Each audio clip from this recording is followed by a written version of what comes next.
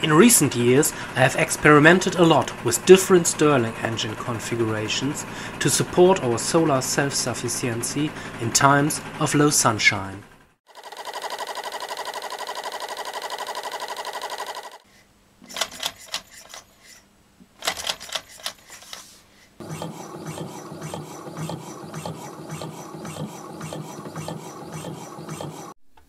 At the moment, I'm very interested in the thermoacoustic and thermal lag engines, but I'm unsure about their potential of producing useful power. I achieved the best results with more than 300 watts of power using the original Rhombic Stirling engine. Also, I believe in much undiscovered potential of the Half Rhombic drive with its benefits of a much less complex linkage. I want to discover which configuration is the best to support the energy production for our solar power supply. So I would like to start a serious comparison between the original rhombic drive and the half rhombic coupling.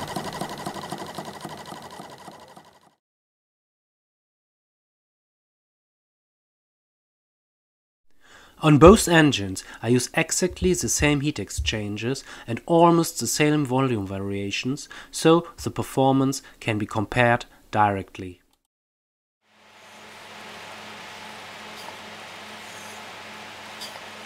Let's begin with the original rhombic drive engine.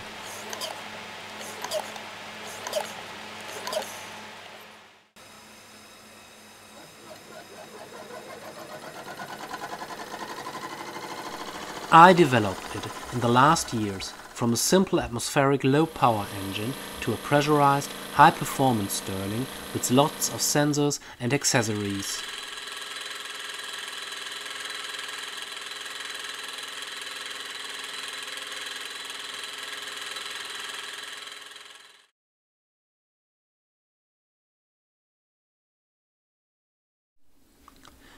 The heat exchangers, surely required by far the most effort for research, development and manufacturing.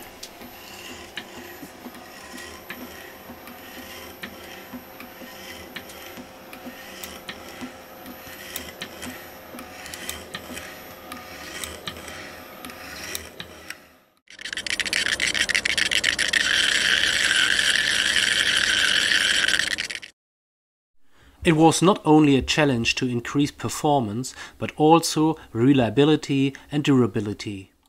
For example, with increasing power I had to make many different gears, from POM, tribological plastics, Taulen to brass, and now the only durable but noisy ones of steel. Other components which I had to improve for the next tests were the bearings of the connecting rods. They are of the special dry-running tribological plastics which had always been durable and very quiet in operation.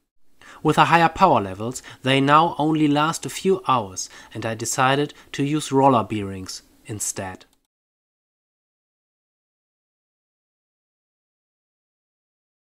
A CAD/CAM file was made and manufactured in high-performance aluminium alloy.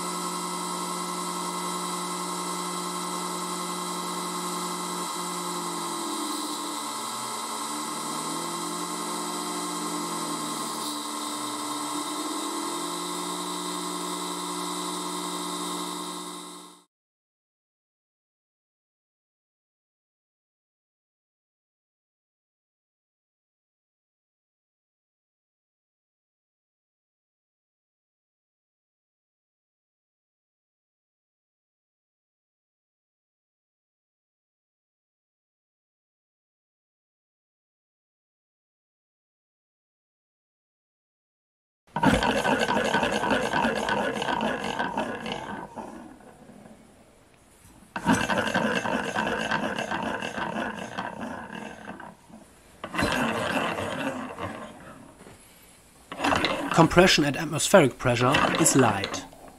At only 4 bar test pressure, the engine is designed to 10 bar mean pressure, it's hard to turn the flywheel by hand.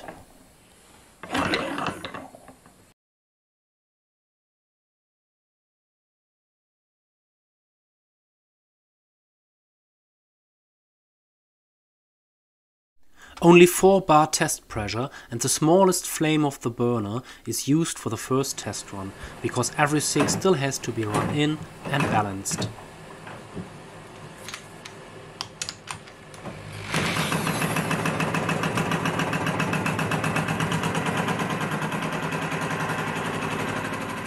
I don't want the engine to run faster than 1000 RPM. The new roller bearings sound quite rough, but hopefully it will be better with some balancing, as the new connecting rods weigh much more than the old ones. This first test run went quite promising, and after some fine-tuning and balancing I can hopefully carry out serious performance and efficiency testing and compare it to the Half Rhombic engine. I hope to report on this soon in the next part.